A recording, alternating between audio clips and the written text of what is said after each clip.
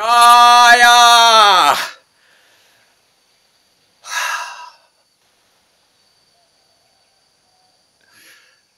For this video today, how to survive a shadow blast, how to survive a romantic shadow blast, because very often the shadow blast is going to happen within the context of a romantic relationship. You are having this beautiful time with this lover, with this partner, you are in this romantic space, you just had sex, you're in bliss, and then suddenly there is a trigger kicking in and blam, aggressive energy starts entering into the field, you start fighting with each other. Sometimes you are the victim of the attack and sometimes you are a perpetrator of the attack. You know, it's freaking incredible. Why does it happen within the context of romantic relationships? Here is an idea, okay? We as guys or as women, we create these shields, right? These egoic shields. And the spirit sometimes wants to hit us. Sometimes it wants to transmit something to us. And what it needs is for us to crack wide open for these new codes to come into our system. So here is a woman and here is a man, and the spirit is going to project us against each other so that we crack open. It's an energetic dearmoring pattern. You know, when you start digging into somebody's weaknesses, you know, check into their vulnerabilities and start attacking them, what you're doing is like you're cracking them wide open, as if you were taking a pressure point and really digging really deep inside of them. You will see that person going really into a traumatic trance, into a traumatic space, like, fuck, this really hurts, right? And so in the moment you are in that space, what's going to happen? You crack wide open. You lose control. You lose touch with reality, and something happens there where the spirit literally comes in. Something magical happens. This is why it's happening.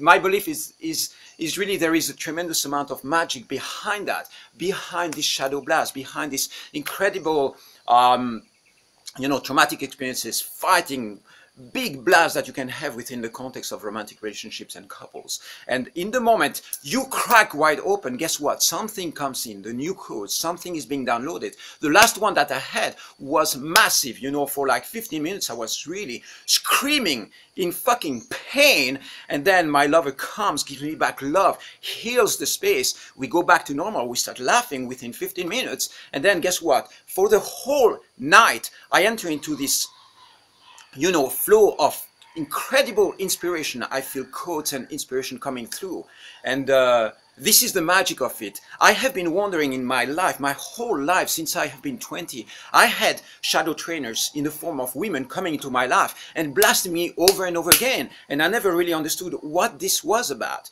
Now I really get it. I realize that there is a magic behind it. There is the need for the spirit to come and blast the egoic walls wide open so that my being cracks open and then enters into this space where there is vulnerability, there is an opening for new codes to come in. This has been my experience over the last 6 months with you know, potential interactions, powerful interactions, and lots of, you know, new energies coming in.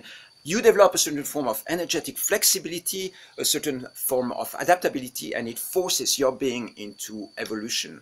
This is pressure, kicking really hard, kicking you hard, and then you integrating these new energies, this new vibration, and rising the wave of you know, new forces and new codes coming into your life. This is the message. It might be confusing to you. It is confusing to me still. I might record some more videos on that soon. How to survive a shadow blast, how to integrate a shadow blast. Your body and your mind have a tremendous potential to adapt, bounce on this kind of traumatic experiences.